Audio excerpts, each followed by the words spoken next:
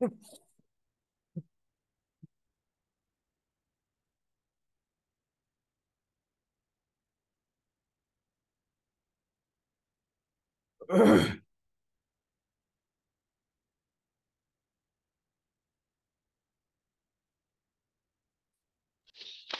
আলাইকুম sir.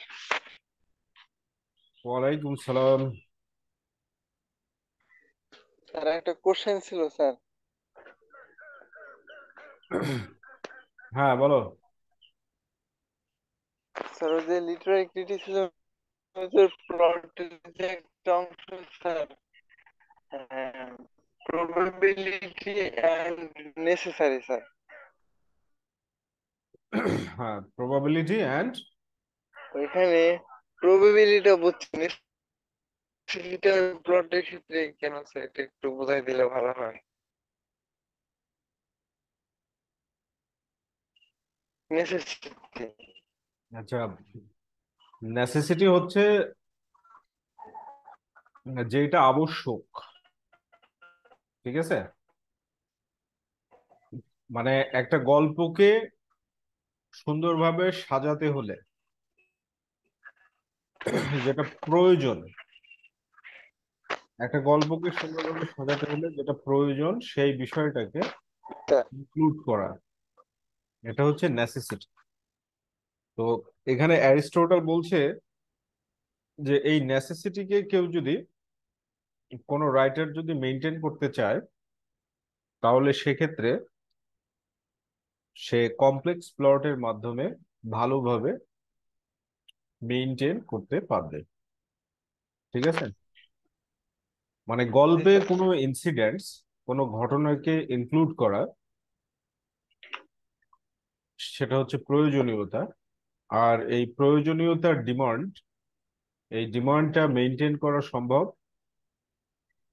Complex প্লটের মাধ্যমে। ঠিক আছে। জি স্যার।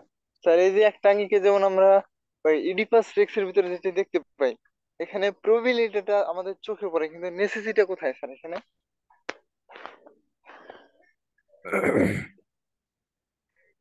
নেসেসিটি যে বিষয়টা, সেটা হলো যে তোমার প্রবাবিলিটি আর নেসেসিটি এটা কিন্তু সমসাময়িক।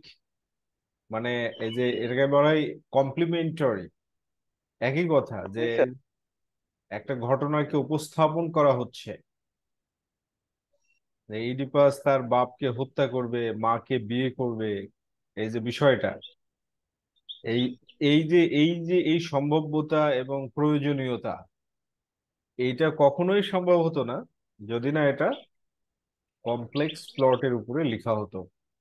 ঠিক আছে, কমপ্লেক্স জি স্যার। প্লটের উপরে না লেখা হলে এটা কখনোই সম্ভব হতো না। আচ্ছা, লিঙ্গুইস্টিক্স এর তোমার 10টা শর্ট কোশ্চেন পড়ছে, বুঝিয়েছিলাম গত ক্লাসে, তাই না? তো আজকে যেটা হবে সেটা হচ্ছে 11 নাম্বার থেকে আমরা শুরু করব।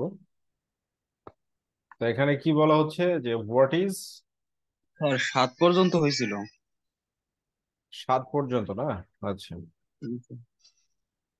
সো 8 নাম্বার থেকে শুরু করি। তাহলে 8 নাম্বারে কি বলা হচ্ছে, what is the babbling stage. What is the babbling stage? Babbling stage বলতে কি বোঝানো হচ্ছে? এটা বাবলিং স্টেজ, এটা হচ্ছে চাইল্ড ল্যাঙ্গুয়েজ ডেভেলপমেন্টের সাথে সম্পৃক্ত। তাহলে কি বলা হচ্ছে, বাবলিং stage refers to the child's effort to produce sounds by using his speech organs at about 6 months of age. Bubbling stage refers to, bubbling stage বলতে বোঝায় the child's effort, শিশুর চেষ্টাকে, to produce sounds, to produce sounds মানে হচ্ছে কথা বলার বা শব্দ উৎপন্ন করার, by using his speech organs, তার কথা বলার অঙ্গ প্রত্যঙ্গ বা অর্গানস গুলোকে ব্যবহার করার মাধ্যমে, অর্গানস গুলোকে ব্যবহার করার মাধ্যমে at about 6 months of age, 6 বছর বয়সে একটি শিশু কথা বলার যে চেষ্টা করে সেটাই হচ্ছে বাবলিং স্টেজ। 6 মাস, নট 6 বছর। 6 মাস বয়সে একজন শিশু কথা বলার যে চেষ্টা করে সেটাই বাবলিং স্টেজ। এরপরে কি বলা হচ্ছে, হোয়াট ইজ বোরোয়িং? বোরোয়িং কি? তাহলে borrowing involves কপিং a word from another language. বোরোয়িংটা কি? সম্পৃক্ত। কপিং এ ওয়ার্ড, শব্দ কপি করার সাথে, ফ্রম অ্যানাদার ল্যাঙ্গুয়েজ, অন্য ভাষা থেকে। Number 10, what is IPA? IPA কি? তাহলে IPA also known as international phonetic alphabet. তাহলে আইপি হচ্ছে কি? ইন্টারন্যাশনাল ফনেটিক অ্যালফাবেট, আন্তর্জাতিক ধ্বনিবিদ্যা alphabet. Is a system of ট্রান্সক্রাইবিং the sounds, শব্দগুলোকে transcribe করার একটি পদ্ধতি। ট্রান্সক্রাইবিং দ্য সাউন্ডস, ট্রান্সক্রাইব করার পদ্ধতি, which consists of some Latin and Greek letters, যেগুলো ল্যাটিন এবং গ্রিক লেটার দ্বারা গঠিত, and a variety of languages, additional symbols and diacritics। এবং এখানে বলা হচ্ছে কি যে variety of languages, variety of languages, এটা যায় না কে, variety of languages, additional symbols and ডায়াক্রিটিক্স। Variety of languages বলতে ভাষার বিভিন্ন ব্যবহার, এবং তোমার সিম্বলস বলতে এখানে প্রতীক, আর ডায়াক্রিটিক্স বলতে যেটা বোঝানো হয় সেটা হচ্ছে বৈশিষ্ট্য সূচক কোনো ধ্বনি। বৈশিষ্ট্য সূচক কোনো ধ্বনিকে ডায়াক্রিটিক বলা হয়। তাহলে বিভিন্ন ভাষার তোমার কিছু সংযুক্ত বা অতিরিক্ত প্রতীক এবং বৈশিষ্ট্য সম্পূর্ণ ধ্বনি নির্দেশক সংকেত, এগুলোর দ্বারা হচ্ছে আইপিএ গঠিত। অর্থাৎ আইপিএটা হচ্ছে যে আমরা সাধারণত জানি যে ভাওয়াল হচ্ছে 5টা, কিন্তু তোমার আইপিএ তে ভাওয়াল হচ্ছে, মানে ভাওয়াল সাউন্ডস হচ্ছে 20টা, আর কনসোনেন্ট সাউন্ড হচ্ছে 24। আর আমরা কি জানি, ইংলিশ অ্যালফাবেট হচ্ছে টোটালের উপরে 26, বাট আইপিএ তে ইংলিশ অ্যালফাবেটিক সাউন্ডস যেটা সেটা হচ্ছে 44, ভাওয়াল হচ্ছে 20, আর কনসোনেন্ট হচ্ছে 24। ওকে, ওকে। Number 11, what is অ্যালোফোন? তাহলে অ্যালোফোন কি? Allophones are the linguistically non-significant variants of each phoneme। তাহলে অ্যালোফোন হচ্ছে লিঙ্গুইস্টিক্যালি, লিঙ্গুইস্টিক্যালি মানে ভাষা বৈজ্ঞানিক ভাবে, ভাষা বৈজ্ঞানিক ভাবে কোন বিষয়টার সাথে সম্পৃক্ত? নন সিগনিফিক্যান্ট ভ্যারিয়েন্টস, মানে অতাৎপর্যপূর্ণ ভিন্নতা, অফ ইচ ফনিম, প্রত্যেকটি ফনিমের। এখন ফনিমটা কি? ফনিমটা হচ্ছে যে কোনো অংশ, শব্দের যে কোনো অংশ অথবা সাউন্ড সিস্টেমের যে কোনো অংশ, যেইটা একটা ইউনিট থেকে আরেকটা ইউনিটকে ভিন্ন করে। সাউন্ড সিস্টেমের যে কোনো অংশ যেটা একটা অংশ থেকে আরেকটা অংশকে ভিন্ন করে, এইটাকে ফনিম বলা হয়। তাহলে অ্যালোফোনস হচ্ছে কি, যে নন significant variants of each ফনিমস। Each ফনিম বলতে প্রত্যেকটি সাউন্ড সিস্টেমের একটি অতাৎপর্যপূর্ণ ভিন্নতা। অতাৎপর্যপূর্ণ ভিন্নতা বলতে তোমার ঘোষ অঘোষও হতে পারে। যেমন আমরা বাংলায় পড়ছি না, ঘোষ ধ্বনি অঘোষ ধ্বনি। আচ্ছা তোমরা বলো তো, ঘোষ ধ্বনি এবং অঘোষ ধ্বনি কাকে বলে, বলতে পারবে? স্যার, ঘোষ ধ্বনি হচ্ছে বাতাসের তীব্রতা বেশি যেটা হ্যাঁ হ্যাঁ। উচ্চারণের সময়, আর আচ্ছা, অঘোষ ধ্বনি হচ্ছে তীব্রতা কম।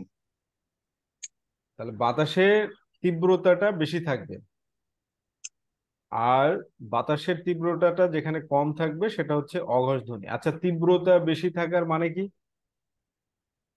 তীব্রতা বেশি থাকার মানে হচ্ছে ওইখানে তোমার বাতাসটা বেশি বের হচ্ছে, এটার মানে হলো যে একটু অ্যাকসেন্ট বেশি পড়ছে, অ্যাকসেন্টটা বেশি পড়ছে। তাছাড়া বাতাস বেশি তো বের হবে না। তো ফনিম হচ্ছে কি, যে ফনিম তো ঘোষ অঘোষ দুইটার মাধ্যমেই হতে পারে, তাই না?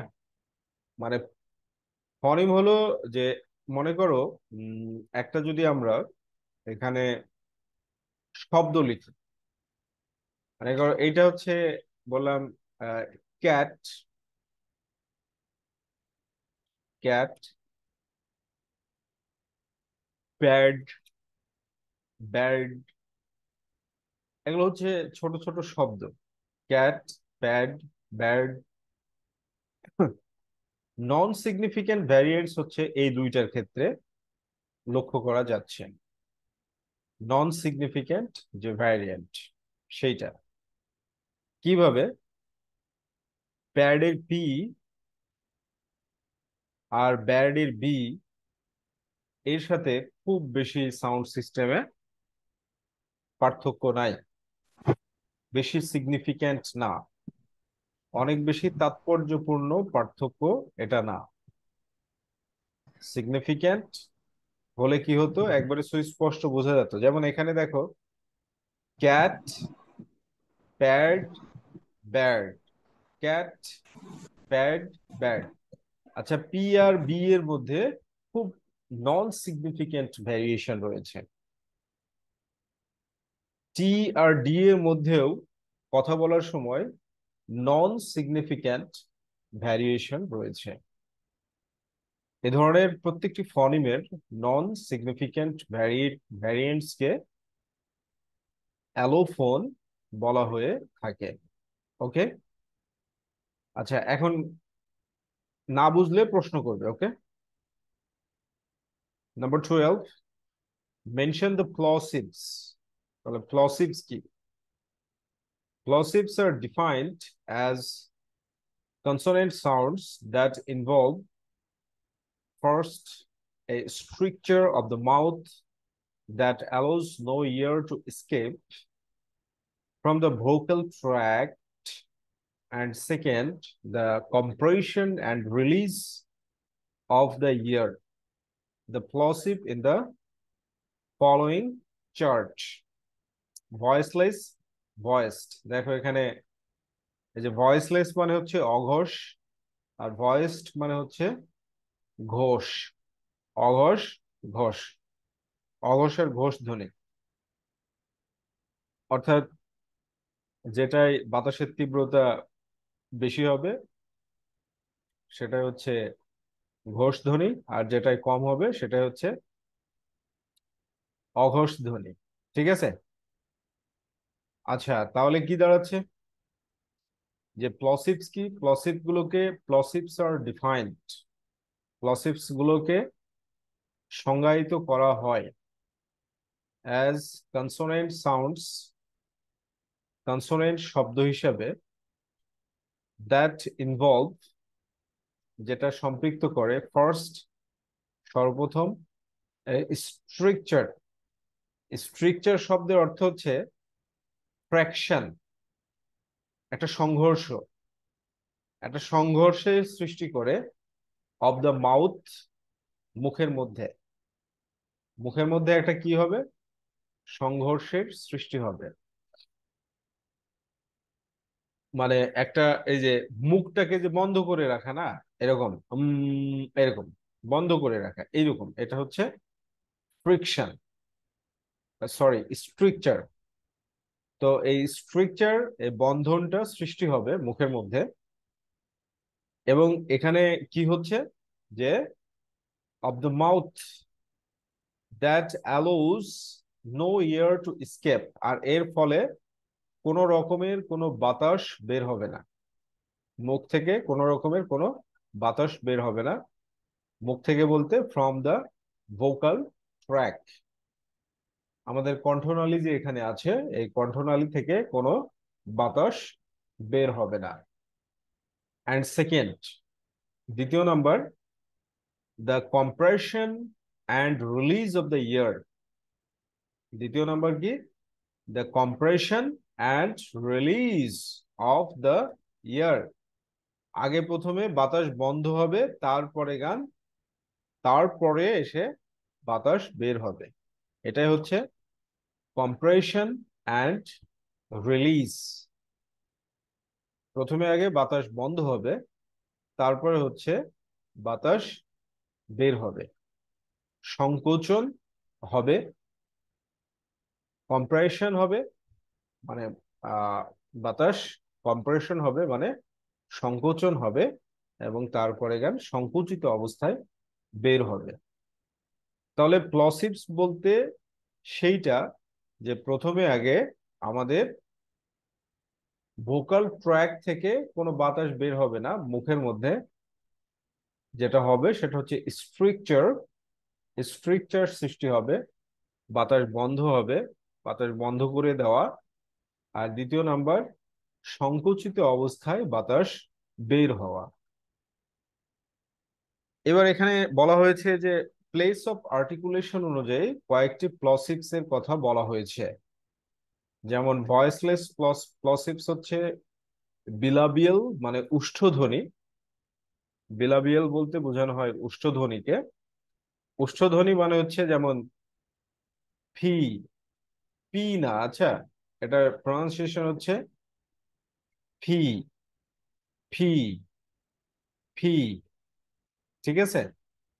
আচ্ছা, তাহলে প্রথমে কি হচ্ছে, মুখটা বন্ধ হচ্ছে ফি উচ্চারণ করার সময়, এবং তারপরে কি হচ্ছে, বাতাস মানে আটকা থাকছে ভিতরে, এবং তারপরে যেটা হচ্ছে সেটা হচ্ছে বাতাসটা বের হয়ে যাচ্ছে, কম্প্রেশন, এবং তারপরে রিলিজ হচ্ছে।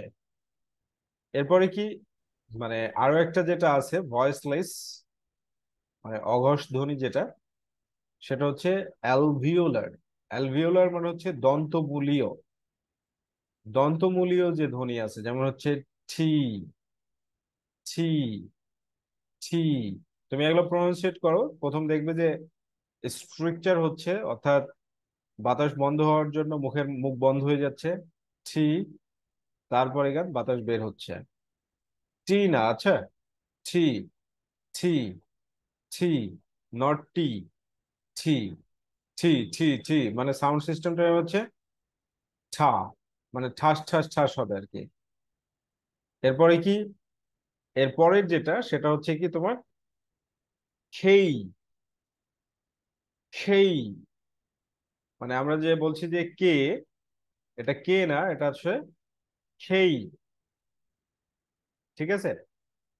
আচ্ছা, এর খেই যেটা, সেটা মানে এটা বলা হচ্ছে কি, যে এটাকে বলা হচ্ছে হচ্ছে ভ্যালার। এর পজিশনটা কোথায়, ভ্যালার। এই ভ্যালারটা হচ্ছে আমাদের যে মুখে যে তালু আছে, সাদ আছে, এই সাদ এবং জিহ্বার একেবারে তোমার শেষ প্রান্তে, একেবারে শেষ প্রান্তের অংশ থেকে উচ্চারিত হয় খেই, খেই, কে না, খেই, খেই। আমাদের জিহ্বার যে, মানে মুখের মধ্যে প্যালেট আছে, উপরে যে সাদটা আছে, এটাকে প্যালেট বলা হয়। এই প্যালেট এবং জিহ্বার প্রায় শেষ প্রান্তের যে অংশ, এই দুইটা অবস্থানকে ভেলার বলা হয়। বিলাবিয়াল মানে ওষ্ঠ, দুইটা ঠোঁটের মাধ্যমে যেটা উচ্চারিত হয়। অ্যালভিওলার মানে হচ্ছে দন্তমূলীয়, দাঁত ব্যবহৃত হয়ে যেটা উচ্চারিত হয়। আর ভেলার মানে হলো যেটা আমাদের প্যালেট বলতে মুখের উপরের যে অংশ সেইটা, আর জিহ্বার প্রায় ভিতরের শেষ প্রান্তর অবস্থান, সেটাকে ভেলার বলা হয়ে থাকে। তো এগুলো হচ্ছে ফি, টি, খেই, এগুলো হচ্ছে ভয়েসলেস মানে অঘোষ। আর ভয়েসড কোনগুলো? বি, ডি, গ মানে জি, বি, ডি, গ মানে জি। ঠিক আছে? তো এই হচ্ছে প্লসিভস এর ব্যাপার। অর্থাৎ প্লসিভস হচ্ছে প্লসিভ কনসোনেন্ট গুলোকে উচ্চারণ করার সময়, প্লসিভস বলতে বোঝানো হচ্ছে কনসোনেন্ট, এই ছয়টা কনসোনেন্টকে বোঝানো হচ্ছে। ব্যঞ্জন বর্ণ, প্লসিভস বলতে এই ছয়টা ব্যঞ্জন বর্ণকে বোঝানো হচ্ছে। এই ছয়টা ব্যঞ্জন বর্ণ থেকে কি বোঝাচ্ছে? যে এরা উচ্চারিত হওয়ার সময় প্রথমে মুখের মধ্যে আগে মুখটা বন্ধ হবে, এবং তারপরে গান মানে বাতাস বের হতে পারবে না আমাদের ভোকাল ট্র্যাক থেকে। ভোকাল ট্র্যাক থেকে বাতাস বের হতে পারবে না খুব, এবং পরে এসে কম্প্রেশন এবং রিলিজের মাধ্যমে, মানে কম্প্রেশন হবে বাতাস এবং আস্তে আস্তে রিলিজ হবে। এই ধরনের উচ্চারিত কনসোনেন্ট গুলোকেই প্লসিভস বলা হয়ে থাকে। এ ধরনের উচ্চারিত কনসোনেন্ট গুলোকেই প্লসিভস বলা হয়ে থাকে। ওকে, next question number 13, list the voiced and voiceless sounds. তো এখানে কি বলা হচ্ছে? যে all sounds R either voiced or voiceless. Voiced sounds are those that make more vocal cords vibrate when they are produced. Vocal cords আমাদের যে এই যে কণ্ঠনালী আছে, উচ্চারিত মানে যে শব্দ উচ্চারিত মানে যে অ্যালফাবেট গুলো, ভয়েসড সাউন্ডস বলতে এটা বোঝানো হচ্ছে যে অ্যালফাবেট গুলো উচ্চারিত হওয়ার সময় আমাদের ভোকাল কোর্ডস বেশি ভাইব্রেট হবে, সেগুলো হচ্ছে voiced. Our voiceless sounds are produced from air passing through the mouth at different points. R voiceless যেগুলো, সেগুলো কি? এই ভয়েসলেস সাউন্ডস গুলো আর প্রডিউসড মানে উৎপন্ন হয় ফ্রম এয়ার পাসিং, বাতাস অতিক্রান্ত হওয়ার মাধ্যমে, through the mouth at different points, মুখের মধ্যে বিভিন্ন পয়েন্টস এর বাতাস নির্গত হওয়ার মাধ্যমে ভয়েসলেস সাউন্ডস গুলো প্রডিউসড হয়। অর্থাৎ উচ্চারণ করার সময় যদি আমাদের ভোকাল কোর্ডস গুলো ভাইব্রেট হয়, তাহলে সেটা হচ্ছে ভয়েসড। আর শুধু বাতাস অতিক্রান্ত হওয়ার মাধ্যমে যদি উচ্চারিত হয়, তাহলে সেগুলো হচ্ছে ভয়েসলেস। এটাই হচ্ছে ডেফিনেশন। অর্থাৎ আধিক্যতা বেশি আর আধিক্যতা কম। এরপর বলা হচ্ছে Y is writing secondary. Writing secondary কেন? ঐচ্ছিক কেন? সেকেন্ডারি বলতে মানে দ্বিতীয় অবস্থানে বা ঐচ্ছিক কেন? আচ্ছা, রাইটিং যদি সেকেন্ডারি হয় তাহলে স্পিকিং হচ্ছে ম্যান্ডেটরি। রাইটিং সেকেন্ডারি হলে স্পিকিং ম্যান্ডেটরি। আচ্ছা, এটার একটা বাস্তবিক যদি দৃষ্টান্ত দেওয়া যায়, তাহলে বাস্তবিক দৃষ্টান্ত থেকে যে বিষয়টা আসবে সেটা হলো, এই পৃথিবীতে অনেক মানুষ আছে যারা এখন পর্যন্ত কিন্তু লিখতে পারে না, পড়তে পারে না, কিন্তু কথা তো বলছেই।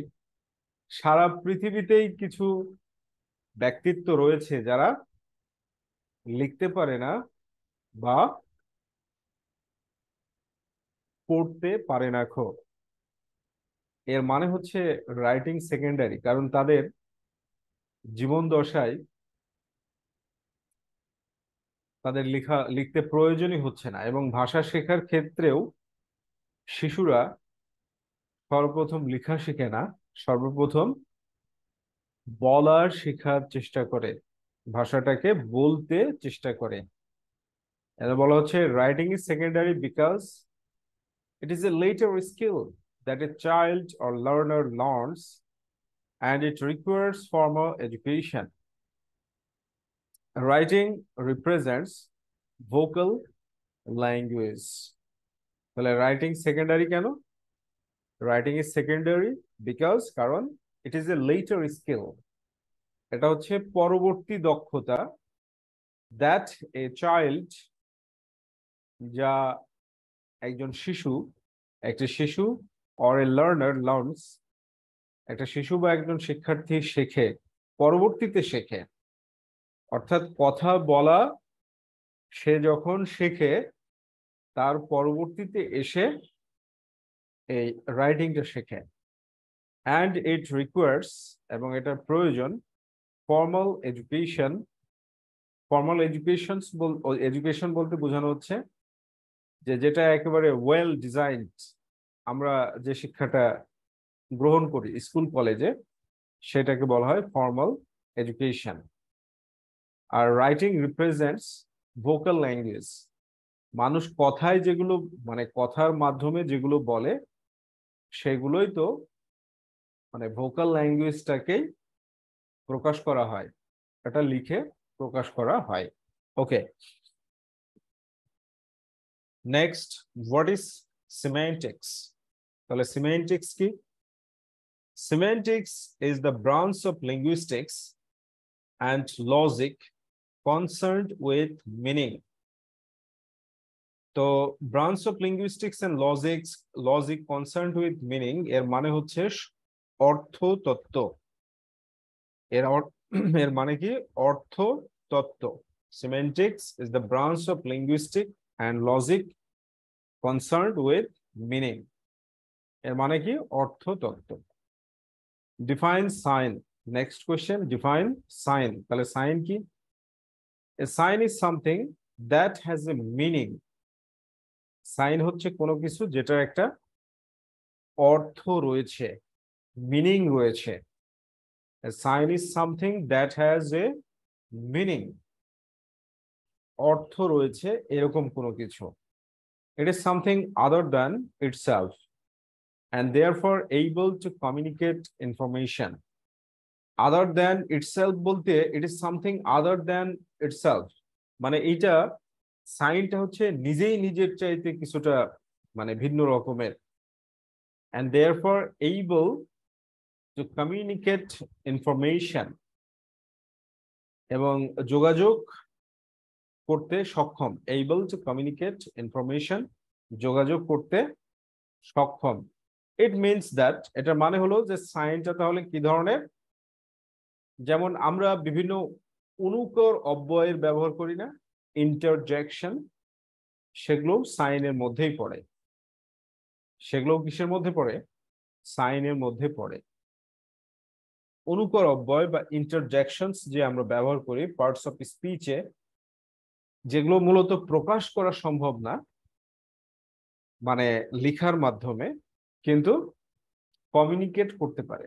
যেমন কাউকে পিছন থেকে ডাকা হচ্ছে, এই দাঁড়ায় গেল, অথবা শীষ দিয়ে ডাকা হচ্ছে, বা শব্দ করে এরকম, এগুলো কি কমিউনিকেট করতে পারে, কিন্তু এগুলো হয়তো লেখার মাধ্যমে প্রকাশ করা যাবে না। এসব কিছুই সাইন। তো সাইন কি বোঝার জন্য ইউ ক্যান কনসিডার ইন্টারজেকশনস, যেটাকে বাংলায় অনুকর অব্যয় বলা হয়।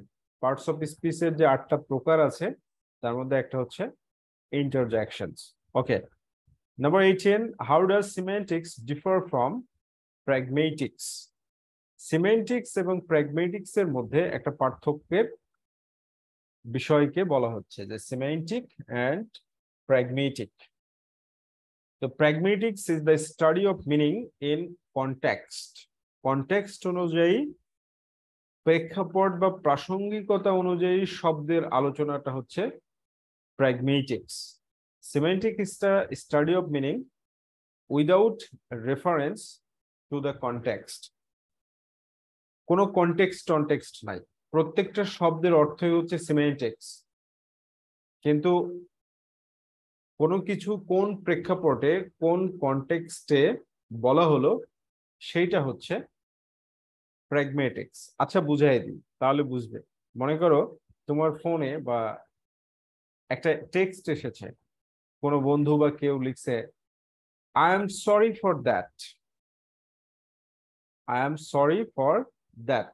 এখানে যে দ্যাট শব্দটার ব্যবহার হয়েছে, এই দ্যাট শব্দটা একটা কনটেক্সট বহন করছে।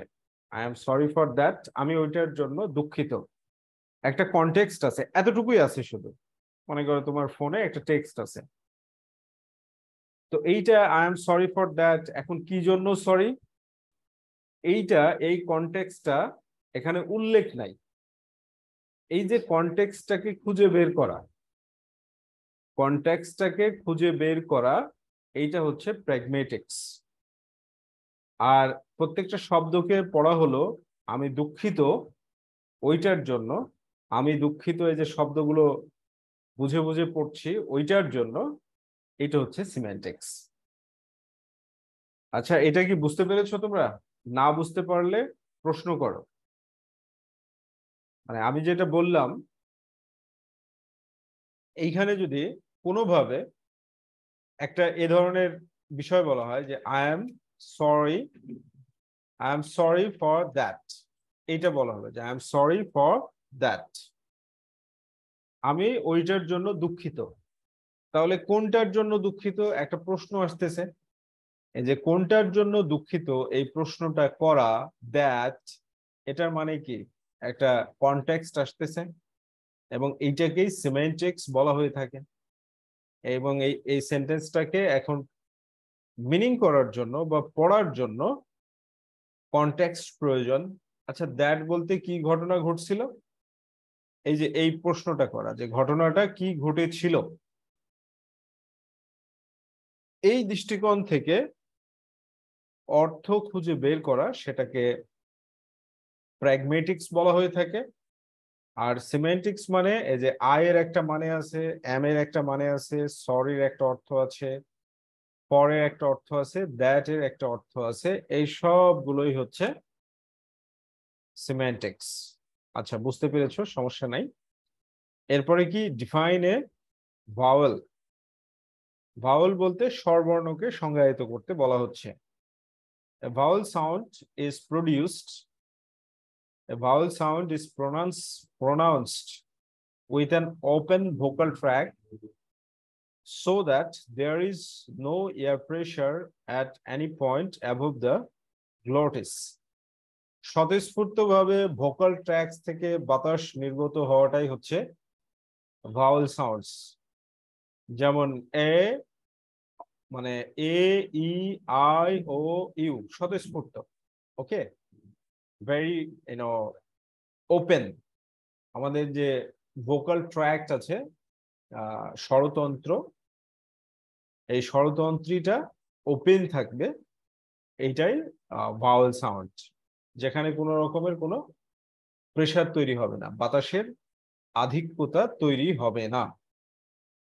পয়েন্ট টু বি নোটেড, বাতাসের কোনো আধিক্যতা তৈরি না হওয়া, বাতাসের কোনো রকমের কোনো আধিক্যতা তৈরি হবে না এই ধরনের ভোকাল ট্র্যাকে, এই ধরনের সাউন্ড গুলোকেই ভাওয়েল সাউন্ড বলা হয়ে থাকে। ঠিক আছে, ভোকাল ট্র্যাক যেটা মানে গ্লটিসে, স্বরতন্ত্রের উপরেই যে তোমার হচ্ছে যে গ্লটিস থাকে, সেখান থেকে কোনো ধরনের কোনো বাতাসের প্রেসার তৈরি হবে না। ওকে, এবার কনসোনেন্ট। কনসোনেন্ট কি বলা হয়েছে, যে a consonant is a speech sound that is pronounced with complete or partial closure of the vocal tract. Vocal tract আমাদের যে স্বরতন্ত্রী রয়েছে সেই স্বরতন্ত্রের পরিপূর্ণ কখনো কখনো সম্পূর্ণরূপে এটা ক্লোজ হয়ে যাবে, আবার কখনো কখনো সেটা পার্শিয়ালি ক্লোজ থাকবে। কখনো কখনো সম্পূর্ণরূপে ক্লোজ হয়ে যাওয়া এবং কখনো কখনো পার্শিয়াল ক্লোজিউর মানে হচ্ছে আংশিকভাবে বন্ধ থাকা।